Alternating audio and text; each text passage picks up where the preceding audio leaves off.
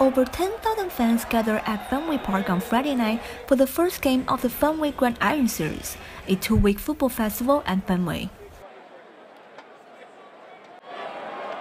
It was the third time that Ivy League teams played at Fenway.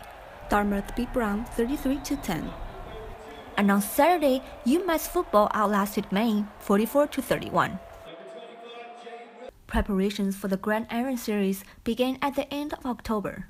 Fans are also excited to see the transformation on such a traditional venue. I think it's awesome because this is historic Fenway Park. It's going to bring a lot of people, the curiosity, but the history and nostalgia. Everyone's going to want to be a part of this, and we want to be a part of it, as you can see, Charlie. Opened in 1912, Fenway Park served as the Patriots' first home until 1968. There's a long tradition and history of football at this beautiful facility, and we like to think that we're restarting it in a certain way. And I think for the players who identify with the history of the game and like to know the history of the game, I think that they take a lot out of that, especially the coaches too.